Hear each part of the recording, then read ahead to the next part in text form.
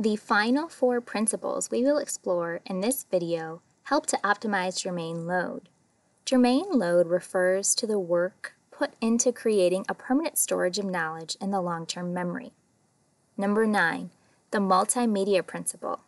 People learn better from words and pictures than from words alone. This is the foundation of all of Mayer's principles. How to use this principle?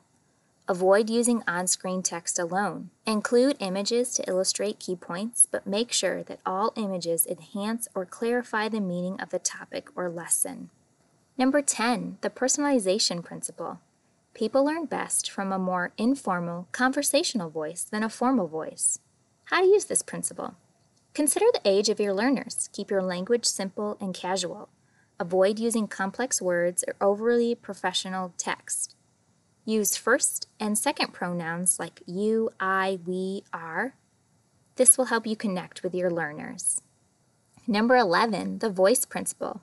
People learn better when narration is spoken in a human voice rather than a computer voice.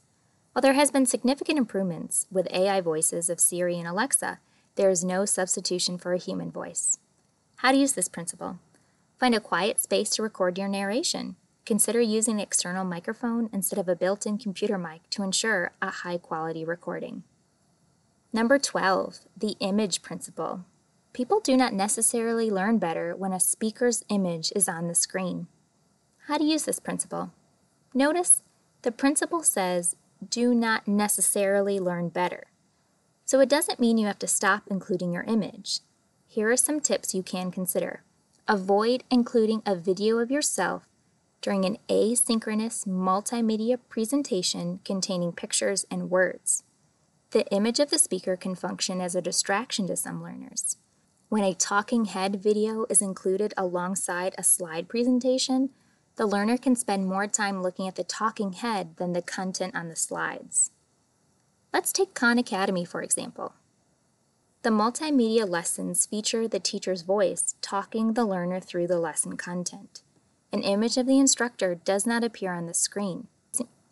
You can consider using your face when there are no words or pictures on the screen, or if you want your students to be able to see you. Go for a plain background that minimizes distraction. Remove cluttered bookshelves, plants, photos, or other non-essential items that can distract the learner from paying attention to the content you have to share. By using these 4 principles, you can create multimedia lessons that maximize student learning and comprehension.